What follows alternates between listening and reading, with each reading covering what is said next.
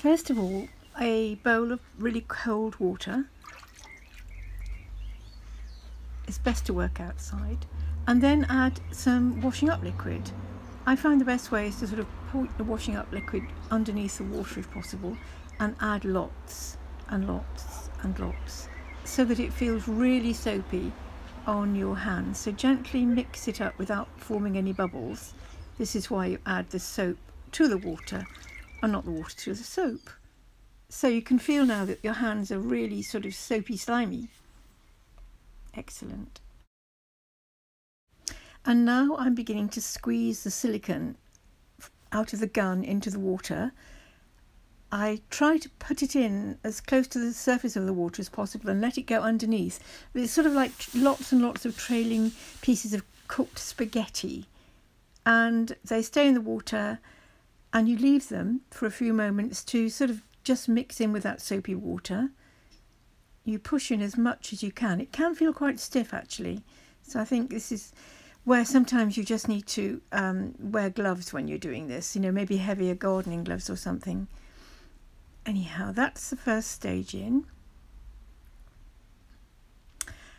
And then you put your hands in gently underneath the sort of spaghetti silicone strands and slowly bring them towards each other and rolling over gently, touching them lightly at first and then gradually more and more.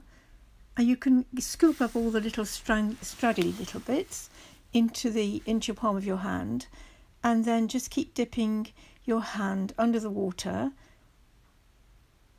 and squeezing gently at first, and then you'll start to feel the pile of silicone sort of thicken up a bit. Press it, squeeze it, roll it, press it, squeeze it, and dip it into the water and keep it. Main thing to do is to keep it cold and wet. It doesn't take very long. And then there you are. It's beginning to come together. You can relax, you still have plenty of time, but you can't hang about really. That's why it's best to do it in cold weather, in cold water outside.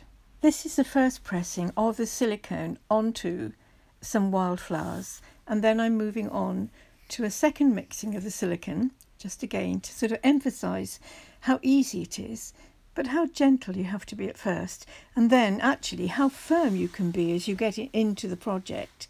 So mixing and rolling and squeezing and dipping, basically mixing and rolling and squeezing and dipping, and scooping up all those straggly little bits of silicone spaghetti, because there's no point leaving them in the bowl, and they just all adhere and mix in together.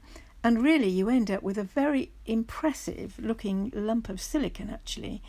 This one I'm going to divide it into two pieces, and I'm going to use it to press into rather than onto. I've got a project in mind here, which is why I'm doing this one. As you will see, I'm going to use the outside of an old oyster shell which has got some barnacles on, and also the bottom side, which is quite flat and beautiful, of a fir cone. So I'm dividing it into two and rolling it up, and then that's the what's that, the fir cone or it's the oyster shell. Pressing it in and gently easing up the sides of the silicone around the edge. The beauty about silicone is because it's so flexible, you can have lots of overlap, and once you've got your cast in there you can gently peel it away, and if you're careful you can use these moulds again and again. So that's the oyster shell. And now for the next one, which is the fir cone. Because it's in the tray, I also from time to time will splash in some cold water so that the whole of the base of the tray has got a water at the bottom. It really helps the silicone to set hardish.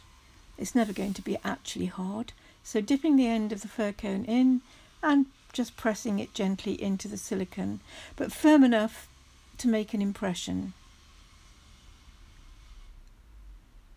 And that's it.